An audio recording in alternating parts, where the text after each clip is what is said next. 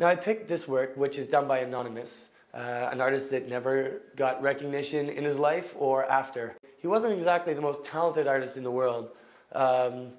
You look at these kids here and they look more like dwarf males than a little girl that he's painted, and he hasn't quite got the knack for people. But he is good enough to make something that takes you to a different place. Like I walk around and thinking about my childhood and see this, no, but I just saw it and whoop, right away, you know. The first impression was like, whoa, man, I'm looking at myself, you know, at a particular time of my life when I was younger, you know.